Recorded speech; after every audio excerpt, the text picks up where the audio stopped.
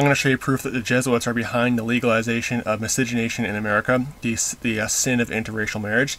There are 2 Jesuit lawyers that were behind this, that got these laws overturned. I'm going to show you this. The first one is Bernard S. Cohen. He was the former politician and Democratic member of the Virginia House of Delegates. And what was his education? And mentions he was part of the Loving versus Virginia thing, the case that overturned the anti-miscegenation laws. Where was he trained? Oh, Georgetown University. Georgetown University is a Jesuit school. The second lawyer, Philip Herkichkop, I think that's how you say it. Again, part of the whole Loving versus Virginia case.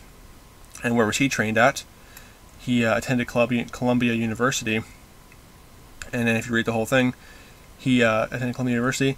And then while at law school at, he says, while still at law school at Georgetown, he talks about down there. But they both went to Georgetown University. Both are Jesuit trained.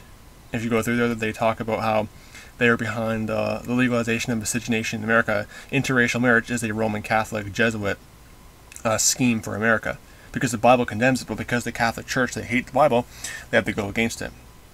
And it says only a few years out of school, he volunteered as an attorney for the ACLU, a very socialist, communist, left-wing group, the ACLU.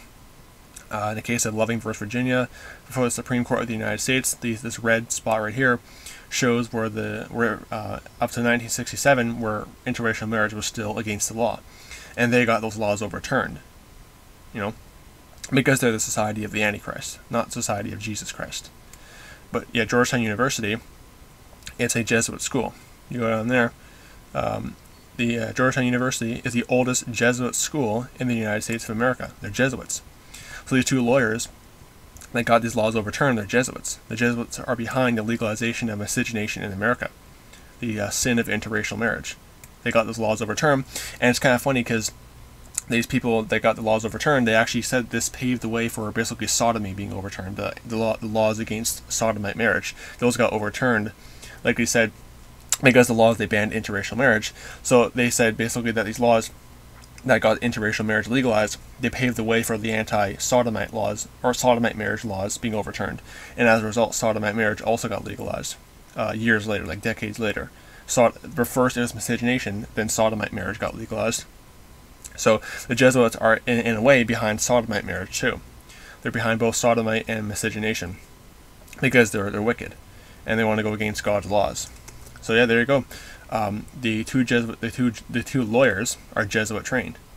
They went to Jesuit schools, and again, according to the Jesuits' own handbook, if you went to a Jesuit school, you are part of the Jesuit family.